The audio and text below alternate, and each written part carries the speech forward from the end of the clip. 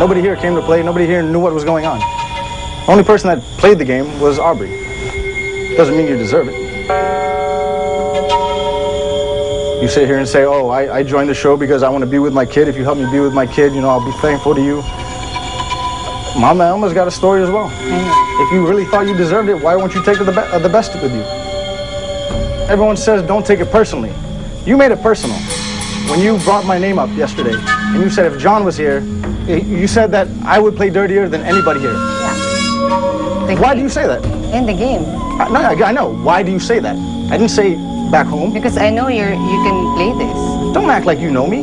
No. When was I with you? 2003. I'm just saying. Exactly. You don't know me. You can play this. Don't say that. Don't say, you can't sit there and say that you know how I'm going to play the game. Out of anyone here, out of 18 people, the only one that could have taken Aki and Mama Elma to the end and won $3 million is me. Regardless if you don't like me. Regardless if you think I'm a bad guy. No, I'm not asking you. I'm telling you, regardless, if you like me or not. If you think I'm a nice guy or not. I don't from the very beginning. I'm tired of watching Survivor and watch people that don't deserve it make it to the end and win the money. And you agreed with me. And I said, I want to take the people that deserve it to the end. But if I don't win, at least I know the person that does win really, really deserves it. She's one of them. And she's in the jury right now. And you, what did you do to win the $3 million? When I was with Nagar, we were undefeated. First place, everything, until you came along. You were useless. You did nothing for me. You did nothing for our tribe. You think that you deserve $3 million or to be called the sole survivor because you stood on a pole for 11 hours out of 36 days? That's the question. Oh, yes? Yeah. You're out of your mind. You came here because you said you have something to prove. You want the title? Huh? You're tired of being called Ding Dong and Mari Mar? Huh? You wanted to prove everyone you have your own identity? You have a name for yourself? What did you do? You wrote her back? You didn't do anything for yourself? No, that's what I know. That's what everyone knows. That's what everyone's going to know after the show.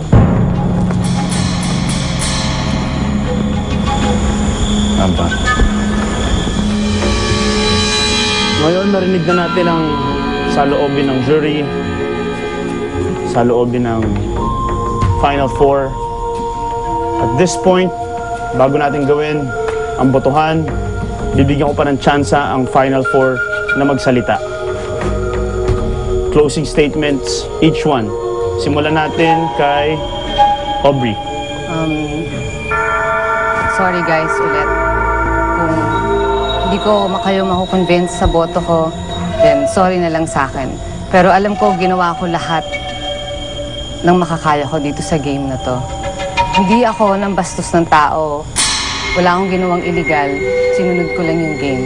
And papasalamat ako kung hindi niyo ako iboto, okay lang. Dahil tanggap ko na alam ko kung ano yung nangyayari dito sa show. And gano'n lang, salamat. And sana, yung boto niyo, wag niyong sayangin. Hindi dahil nakita niyo na gusto niyo lang and set na sa mind yung eto na dahil mabait siya, ganito. Sana maisip niyo na kung sino talaga yung nag-isip at sino yung tao na deserving para dito at kailangan niya. I think lahat kami, pero sana maisip nyo kung ano talaga yun, and yun lang. Just one thing, I didn't say I don't like you. I don't like just the way you play because I didn't understand. Now I understand. But you, a nice guy, you're good heart, and you're a man. So, I respect you, I respect everyone here, but I never say I don't like you a person. Irving. Hindi ko man makuha yung boto nyo ngayon, isa lang gusto ko ngayon makuha. Mga kaibigan ko. Andun na ako okay na sa akin kung hindi ako manalo ngayon. Basta, makuha ko lang yung mga kaibigan ko. Yun lang mahalaga sa akin ngayon. Yun lang. Yeah, I said everything I had to say to everyone.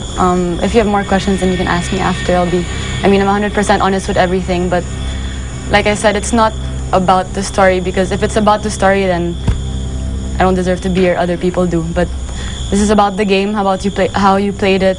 I maybe played it safe, but I ended up playing it, and yeah, this is a big responsibility on your shoulders. It's not just, the $3 million aside, you guys are giving the title of the next Celebrity Soul Survivor. So good luck to you guys.